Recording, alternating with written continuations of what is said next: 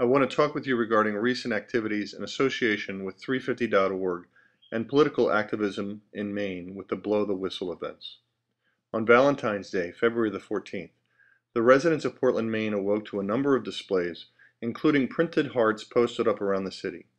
Residents in Portland, as well as in Augusta, encountered groups of activists dressed as referees intent on blowing the whistle on the corrupt sale of our country's resources to dirty energy interests. Groups met with representatives at Senator Susan Collins and Snow's offices and Representative Pingree to express concern for the corruption rampant in Congress relative to dirty energy.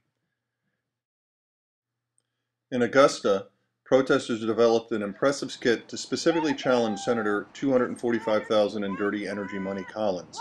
The longer clip is available as a special edition clip at our website. Always open for business. In Biddeford, a group largely consisting of University of New England students protested on Main Street. Here's my report.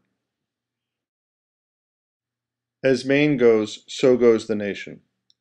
On a cool but ultimately seasonably warm morning, activists stood on Main Street in Biddeford, Maine.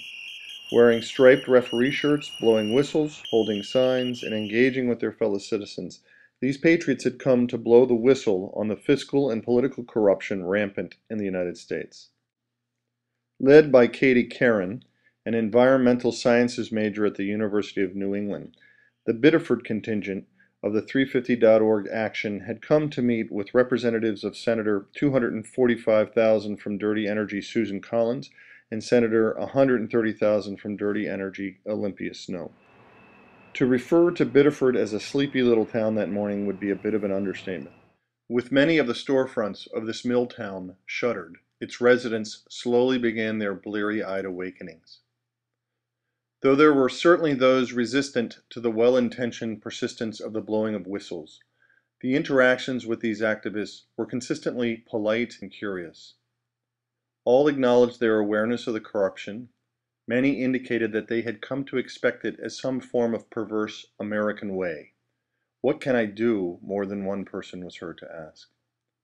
Raise awareness was the response and the action of the day.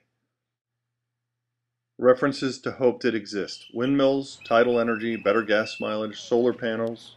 Sure, I'll sign on with you guys. But ultimately, appreciation expressed and awareness hopefully raised. There is certainly hope that as Maine goes, so goes the nation.